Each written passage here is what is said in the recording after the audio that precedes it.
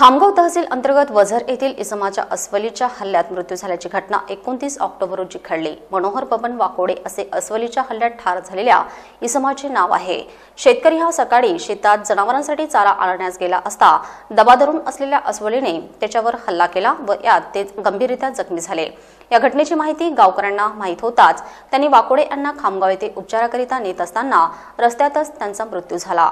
गावकऱ्यांनी या घटनेनंतर मागणी केली की वझर हे गाव ज्ञानगंगा अभयारण्याला लागून असल्यामुळे या ठिकाणी जंगली जनावरांचा सामना शेतकऱ्यांना करावा लागतो। याचाच परिणाम वाकोडे यांना चुकवावा लागला।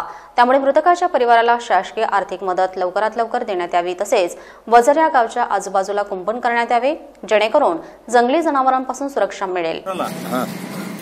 वझर येथे अस्वलाच्या हल्ल्यात मनोहर बाबन वाकोडे नावाचे व्यक्ती मृत्युमुखी पडलेले आहेत। जेव्हा गावकऱ्यांना ही बातमी कळाली तेव्हा बरेचसे गावकरी शेतात गेले आणि त्यांना उचलून आणलं, परंतु ते खूप जखमी झालेले होते आणि आणताना वाटेतच त्यांचा मृत्यू झाला। वझर येथे नेहमीच अशा हिंस्र पशु आणि मानवाच्या हल्ल्याच्या घटना घडतात। या अगोदर सुद्धा साहेबराव नामदेव वाकोडे हे सुद्धा अस्वलाच्या हल्ल्यात जखमी झाले होते। तदनंतर पुंडलिक संभाजी वाकोडे यांच्यावर सुद्धा अस्वलाने हल्ला केला होता आणि त्यापूर्वी सूर्यभान इंगोले नावाची व्यक्ती सुद्धा अस्वलाच्या हल्ल्यात मारले गेलेले आहेत। तर अशा घटना ह्या नेहमीच घडत असतात।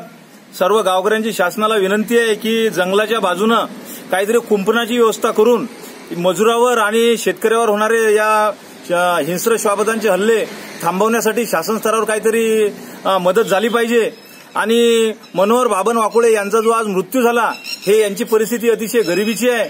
त्यांच्या पश्चात 5-6 मुलं आहेत आणि पत्नी असल्यामुळे भूमिहीन आहेत ते, आणि त्यांच्यावर आज उद्या उपासमारीची पाळी येणार आहे। घरातला कर्ता पुरुष हा त्यांनी गमावलेला आहे। तरी सर्व गावकऱ्यांच्या वतीनं आम्ही अशी विनंती करतो शासनाला की त्यांना लवकरात लवकर जास्तीत जास्त मोबदला त्यांच्या कुटुंबाला मिळावा। मृतक वाकोडे यांच्या मागे पत्नी व 6 मुले असा आप्त परिवार आहे, अशी माहिती शेगाव येथून आमचे वरिष्ठ प्रतिनिधी फारुख सर यांनी दिली।